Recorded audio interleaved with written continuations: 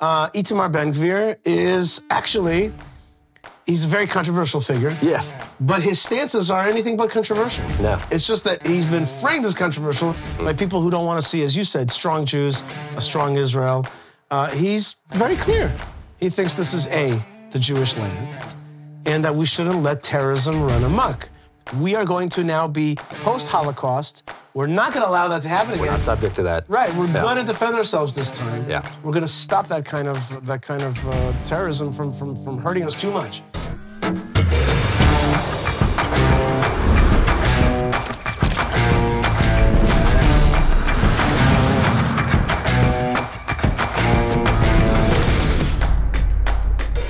All right, guys, I'm here with a really good friend, Yishai Fleisher. We've had the great honor of doing a lot of great projects together. Yishai is the international spokesperson for Hebron, as well as the advisor. I say as well as the advisor to Ben Gvir. Maybe that should have been first. That's like the seemingly big job that you do. It's like advisor to Ben Gvir is actually a pretty serious position. Actually, my passion is Hebron. So actually, you say Hebron goes first? Yeah, Hebron's for sure. So that's Okay, my number one go. job, and I'm out there trying to get people to come to Hebron, to keep it safer, to make it bigger. And it's a Jewish community, and I'm like you guys. I like to have boots on the ground, get real stuff done, and so that's my number one job. And along with that, I also advise Minister Ben Gvir, but that's like secondary to my, get it done and fix that biblical city up. What does international spokesperson for Hebron do? Like, you described a little bit. What's more about that? What's going on? And then we'll talk about Ben Gvir. Well, first is that the Hebron is the seat of the tomb of the patriarchs, the matriarchs, the mamas and the papas. And there's a great building there that was constructed 2,000 years ago by King Herod. And it's been a pilgrimage site for the last 4,000 years, right, since Abraham's burial. And at the same time, it's a very ancient city. It's a very Jewish city. We have the forefathers and mothers. We have Abraham and Sarah, Isaac, Rebekah, Jacob, and Leah. King David was king in Hebron. Caleb came to Hebron. So there's a lot of important stuff about it. It was really the first capital of Israel.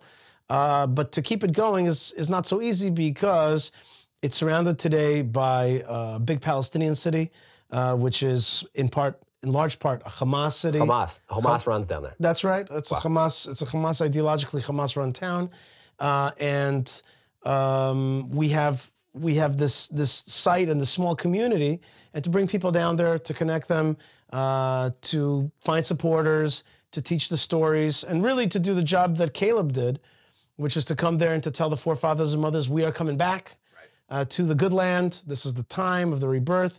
And so that whole atmosphere of Jewish strength comes out of Hebron and that ethos. How about don't worry about the giants? Is that still a message? That's right. Don't worry about the giants. Absolutely. Yeah. Don't worry about the giants. We'll overcome them. That's Caleb's number one message, right? His number one message is it's a good land. It's a good land. It's a good land. And do not be afraid. And do not be afraid. And that fear is a form of idolatry. That's right. Right? Don't be afraid. God is with us. So when you are afraid, you don't believe that God is with you. You believe that there's other forces in this world. So it's seeing through fear. It's also seeing potential. Caleb had the vision to see a great land of Israel flourishing, and the other folks were afraid. The sin of the spies, they were afraid. So overcoming that sense is absolutely key to the Hebron ethos. There's a person on the world stage today that gets a lot of attention named Itamar Ben Gvir, Minister Itamar Ben Gvir. And maybe, actually, just talking about Caleb, a lot of people view Itamar Ben Gvir as like one of those forerunner guys that's going in and changing things, and they see him for a really good. Zionist people that really appreciate a strong Israel, appreciate Jews strong in their homeland, are actually real friends of Itamar Ben Gvir. People that are on the sidelines of that, those that are a little bit like not so sure that they want to see Jews in Judea and Samaria, not so sure they want to see Jews defending themselves, are a little bit on the sidelines of, is Itamar Ben Gvir, is he a little bit too radical? Is he being a little too Caleb-like down in these regions? Maybe this is bringing a biblical character in for a little more political modern times, but being an advisor to Itamar Ben Gvir, describe your job there, and then we'll talk a little bit more in depth about some of the things that we're seeing today. Well, first thing is that the story of Caleb and the spies is a political story. Sure. It's a biblical story, but it's a biblical story about Jewish politics and dealing with dissenters and fearful people and people that were against. Remember, Joshua and Caleb were seen as bad by the other spies, and they were besmirched along with the land of Israel, and they almost killed them. Wow. It says the verse says that they prepared rocks to almost stone them to death. So you know, so you're saying there may be some more similarities, maybe more. The Bible's there to teach us about real things, Wow. And about real politics. It's certainly for us, especially the book of so-called Numbers. I don't like that name. We call it In the Desert. Right. The book of Numbers is a book of Jewish politics. It's a book of issues, political issues. Itamar Ben Gvir is actually, he's a very controversial figure. Yes. But his stances are anything but controversial. No. It's just that he's been framed as controversial by people who don't want to see, as you said, strong Jews, a strong Israel. He's very clear. He thinks this is the Jewish land, and that we shouldn't let terrorism run amok. His main thing is personal security. Yeah. His main thing is that he's the law and order guy. His main thing is terrorists in jails should not be living in a Hilton. Okay, they should not be, and they certainly shouldn't be calling out for more terrorism. You murdered a Jew, you should not be like living the good life. Right. So that's one. The other thing is personal security. Israelis should be armed. If there's terrorists who are armed, Israelis should be armed. Jews should be armed. So these are like very plain and simple things that he's asked for. And he actually went out on a real political limb, and what he wanted to do was to be the Minister of National Security, which is really another name for Minister of Police.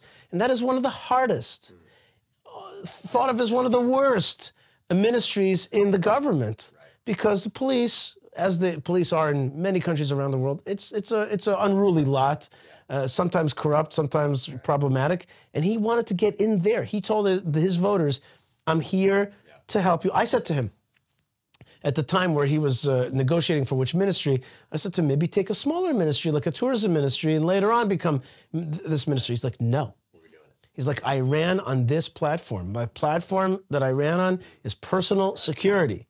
And we're not going to have, now, here I got to take a parenthesis and help the audience that maybe doesn't know. Sure. About a year ago, we had these riots. Right. In mixed Jewish, Israeli, Arab cities like Lod. Was, yeah. Right, crazy like Akko. Right. And basically you had the revelation that your neighbors were actually jihadists. And we're not talking about Judea and Samaria here. We're talking about a city down the Israel city center just outside of Tel Aviv. We're talking about regular Israel, main Israel, okay? Mainland Israel, okay? Right. And what happened is that you suddenly realized that the jihadist education has yielded fruit, which is the next generation of jihadist thinking young people. Israeli Arabs who identify as Palestinians / jihadis, who believe that the occupation began in 1948, i.e. with the birth of Israel, rebirth of Israel, and basically are calling for the destruction of Israel and going to act upon it. And regular Israelis, not the folks living in Judea and Samaria like myself, so-called settlers, people who are out here fighting for the Jewish rights in the ancestral homeland, in the biblical heartland, as it says here. And people were shocked. And so Itamar Ben Gvir kind of stepped into an open door, which is, he said, I'm going to help you defend yourself in these kind of places. I'm going to make sure, in the 5 or 6 months that he's been in office, he's allowed licenses for 20,000 new gun carriers. And before that, there was like none going in, right? Like it was a couple hundred amount. Yeah, very slow and bureaucratic process. He streamlined it. He said, hey, Israelis got to have guns. Now, around these regions, around these parts, we know, and actually in all of Israel, we know that who stops terrorists is armed citizens. And that's part of the, if you think about it, that's actually part of the Zionist ethos from the get-go, which is we are going to now be post-Holocaust. We're not going to allow that to happen again. We're not subject to that. Right. We're going to defend ourselves this time. Yeah. We're going to stop that kind of terrorism from hurting us too much. So what I find really interesting is that I meant by too much is that if there's a terrorist attacker, okay, maybe he got a round off, but that's the end of that. And then if he got away, we're going to find him. Right. We're going to hunt him track him down. He's done. And they know that. I mean, just that Israel can hunt down terrorists. Think about it. It's a tiny Jewish state. We have 7 million Jews amongst a region of 400 million Arabs, and we are an armed ethnic minority. By the way, I just want to say that phrase that I just said, an armed ethnic minority, that's a very important phrase that a lot of people just don't understand. Israel is a nation state of the Jewish people who are an armed ethnic minority in the region. Say it that way, you'll understand what we're talking about here. say it that we're Jewish and democratic and all these kind of things. That confuses everybody. Just say the truth. We're an armed ethnic minority like the Kurds. Like the Kurds. We're out here defending ourselves from a majority, part of which is jihadists. Okay? That's what it's about. Every child has a dream to become something extraordinary, to uncover their God-given talents and bless the world. But for Ukrainian orphans now living in the land of Israel, these dreams are in jeopardy. They need our help to build a brighter future. Imagine a child without parents, without the love, care, and support they deserve. It's our duty as believers to heed the Bible's call to care for the orphaned, mentioned more than 20 times in Scripture, and to shun neglect and oppression. Today, you have the power to make their future brighter. By adopting Ukrainian orphans, you provide them with the essentials they desperately need: food, clothing, shelter, and most importantly, love. Your support will guarantee their transformation. But this isn't just about fulfilling a moral obligation. It's about fulfilling God's commands. By caring for these orphans, you are obeying His call to care for the orphaned, refugees, and the poor. It's an act of righteousness that carries immense blessing. And there's more: the prophetic significance of your help. By assisting these orphans and settling in the land of Israel, you contribute to the fulfillment of biblical prophecies, the ingathering of the exiles. It's a remarkable opportunity to be part of God's divine plan. By adopting an orphan, you will provide them with the physical and emotional stability they need to build healthy lives here in the land of Israel. You will honor God's commands and fulfill the prophecies of bringing the exile back to their homeland. It's a chance to make an eternal impact. Click the link down in the description below to donate now and become a beacon of hope for these vulnerable orphans. Thank you so much for your support. So everything you talked about so far, I'm pretty sure most people in the anti-Ben Gvir camp would agree with. That's right, right? Most people are for approach. They're not going to say they're for weakening Israel. They're not for a weak Israel. They would agree on most of these main topics, but I think they've demonized Ben Gvir on issues that Ben Gvir is not really about. Is that correct? They've taken subjects that Ben Gvir is not actually his main line. For say, many people think that Ben Gvir hates Christians, but Ben Gvir doesn't do a lot with Christians. That's not his main.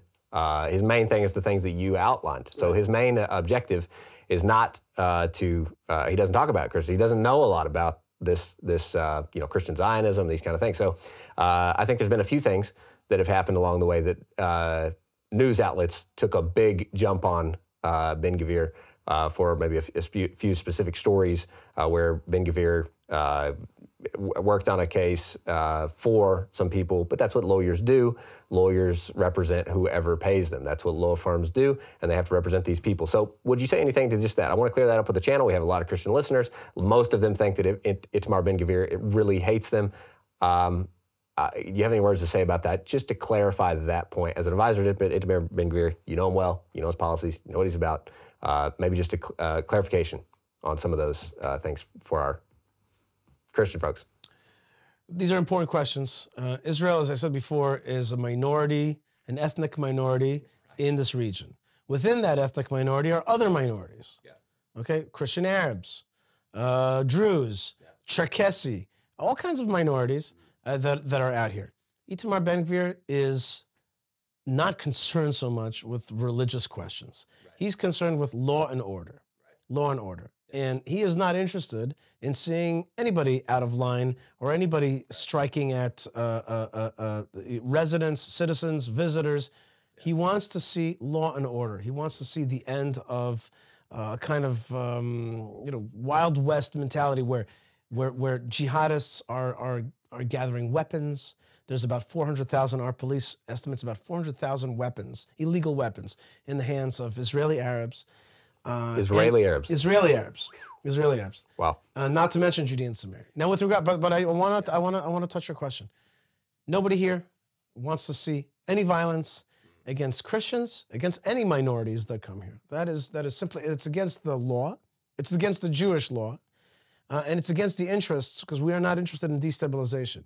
You're right that he's not the champion of Christian Zionism or that's not him at all. You're right. He is here to help the average Israeli Jewish citizen feel safe and have their safety back. Oh, and there's another big issue, which is protection rackets.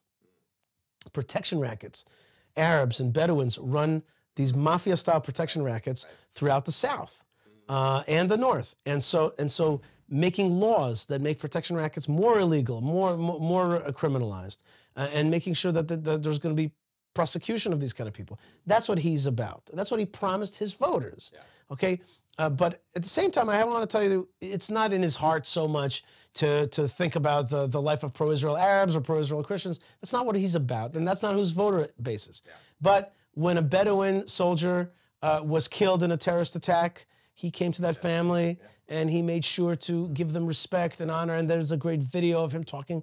And the same thing with Christian folks. He has made it clear. He is here to protect the people. He, by the way, said that he is here to protect even Muslim prayer on the Temple Mount during the Ramadan. This year, here's a fact.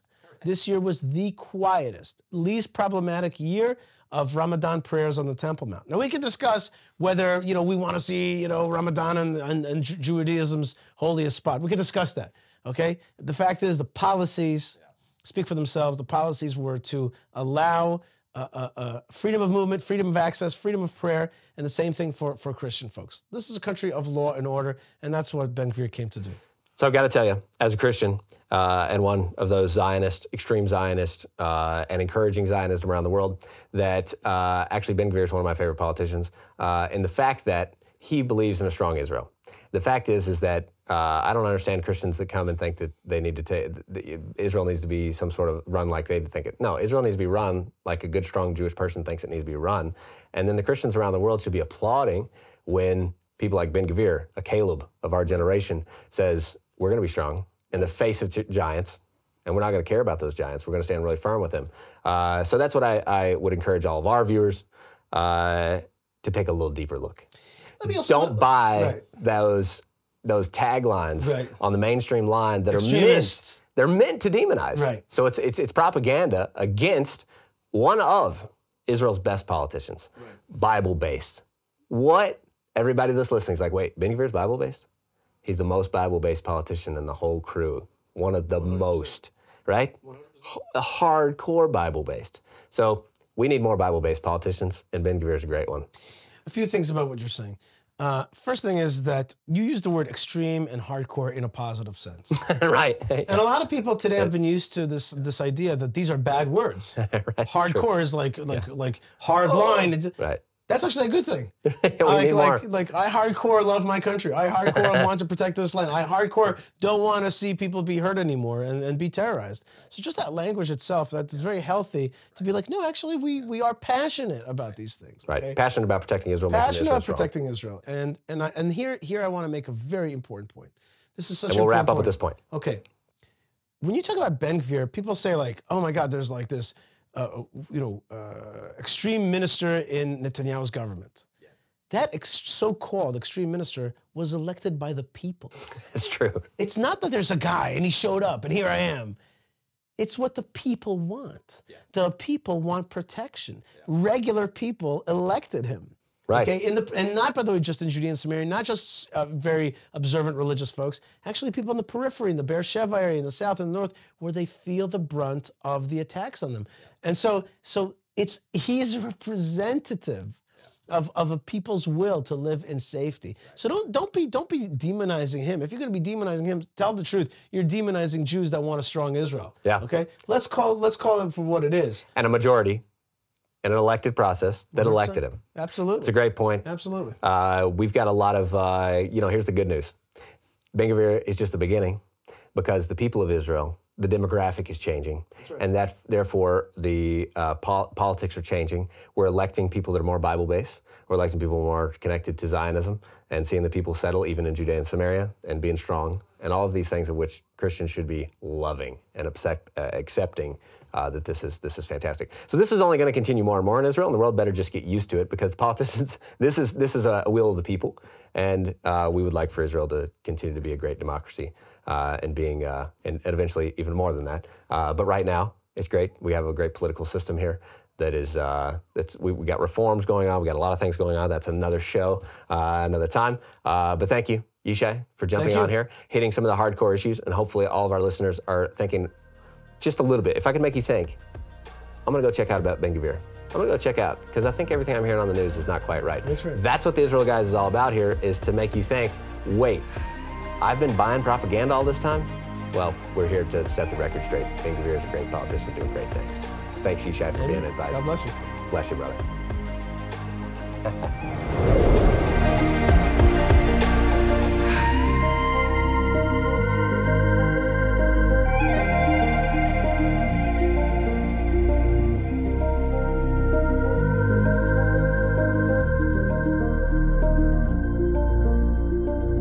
All right, thank you to the Israel guys for having me on. This is an awesome show. And the show keeps going, broadcasting from the land of Israel. If you want to connect with me, it's easy enough. Yishai Fleisher on Twitter, on Facebook, and my weekly podcast, The Yishai Fleisher Show. And it's God's blessings from this good land to you, wherever you are. So bless you, and thank you for being part of it.